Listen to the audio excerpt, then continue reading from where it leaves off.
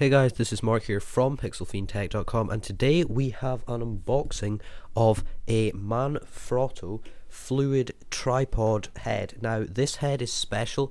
It can be used for both photo and video. It is the MH055M8-Q5. Of course the link will be in the description. So taking it out of the box, you can see first there we have the pan bar which you use to control it, and then I'll take the head out there. It's in bubble wrap, so that's certainly good to protect it, though it is very well built, so you don't really need much protection. It should really be fine.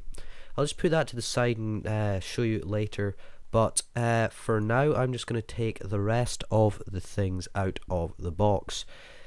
So if you don't know what a fluid tripod head, it basically allows you to have really smooth panning shots. So often in video you can see the head and the pan bar right there.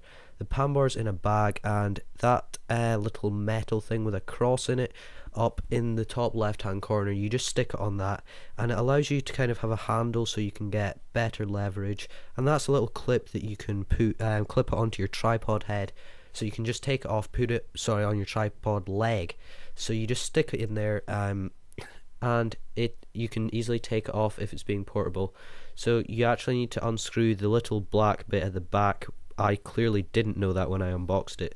So this is definitely one of the best heads you get. You can see there the quick release plate, which will work with all Manfrotto products. So that's really good if you have other tripods or monopods. And it does have two screws on there, so depending on what attachment you have on your camera, and you can see the way it twists there, so it has kind of vertical twist, horizontal twist, and then you can kind of flip the camera around like that if you're in photo mode.